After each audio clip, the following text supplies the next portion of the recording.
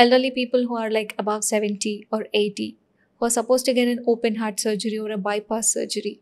Are there any alternative procedures to avoid this huge, scary surgeries and get for the comfortable procedures? So we can't I meant term. to say, are there any recent advances to compensate this open heart surgeries? Yeah.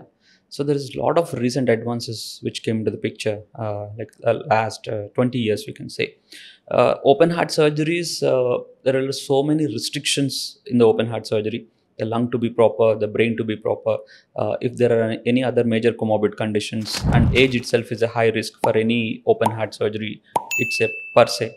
So now we can talk about something like a non-surgical, we say transcatheter interventions, like any valvular surgeries where normally you have to open the heart to change the valve or repair the valve. Now we can do it without opening the heart. We can just go through the artery, aorta, and intervene the valves. We can repair the valves. We can replace the valves, and we can even close the holes with the devices. So these are the latest advances where we can do if the patient is not fit for the surgery or very high risk for the surgery. High risk in the sense, what could be the risk factors? So there are multiple risk factors. Generally, we tend to see when we are sending the patient for a surgery.